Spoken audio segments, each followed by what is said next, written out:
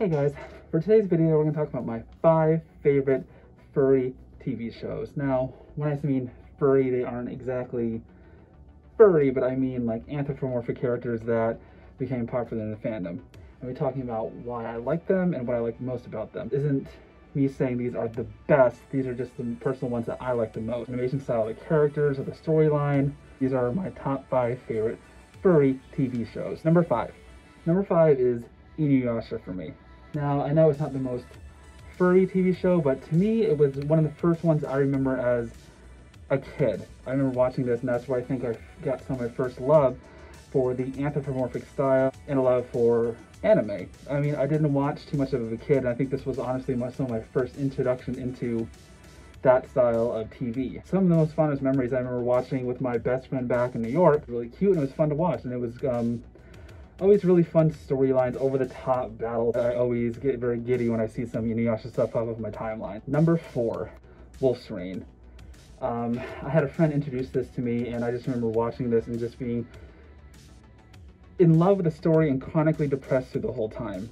It was such like a powerful story, watching the characters struggle so hard and the turmoil they face, but it was nonetheless, it was a beautiful animation, a very cool storyline, strong friendship bond, which I really loved. It was just an amazing show, and I really enjoyed watching it. Even if it didn't have the most favorable ending, it was still just a beautifully done series, and I always continue to love rewatching them. Number 3 goes on the more lighter side of things, and that's Agretsuko. I think everyone in the fandom kind of agreed last year that we all had love for Haida and the characters. You connect with all the characters. It was cool to see a strong female lead expressing herself and showing that she's not afraid to show another side of herself because of what men think, and I think that is very important. Need to be more a commonality in female characters. Number 2, comes as no surprise, is Beastars. I thought the animation style was so different and cool, and you really kind of connect with Legacy, and you're rooting for this character so much and what he wants, but he's just so torn by his instincts and what other people think of him. It was very interesting to me. It's not what I was expecting, because I never read any of that. I know it came from another series before it made it into an actual animation, so it's just, I had no idea what I was stepping into. It has that same kind of feel like almost from Zootopia. Predators and prey can never be together. Terrible conflict between the two. I can't wait to see more of it on Netflix as well. Let's be honest, Legacy is very hot. Number 1 is now a new obsession that's also on Netflix, is BNA. I absolutely adore this like retro wave anime style. Like every character is so much in my taste of what I like to see in furry art. I love the fact that they can switch between their animal and human form. I think that's honestly every furry's dream, let's be honest.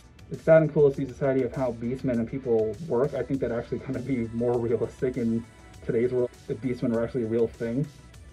That saddens you, it also gives that form of realism, how they separate them, and this weird tension between species. It's just very cool to see how they would live in a modern day society as an animal person. It's funny, it was sad at times, it had really good fight scenes in it. I just really enjoyed watching it. I binge watched it in like 2 days.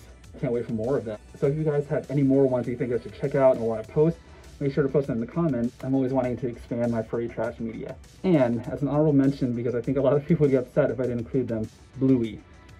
I think it is one of the cutest kid series out there. I adore the father character, and it's just so cute and lighthearted. I like how short the episodes are, because sometimes I have a mind like a guppy. The animation style is cute, and I adore Australian accents, so that's just a big plus to it too. Definitely has to be on honorable mentions. So yeah, those are my 5 favorite furry themed TV shows, indulging in my furry trash lifestyle. And like I said, if you have any really good ones you think I should check out or you want to share, make sure you post them in the comments below. I'd love to check them out. I'm always looking to expand my furry watch list and find new stuff to binge watch. Thanks again for stopping by and watching this video. If you like these videos, like what I do, make sure to like, subscribe, and tell me what you'd like to hear from me next. I hope you guys have an amazing week, and I'll see you guys very soon. Bye guys.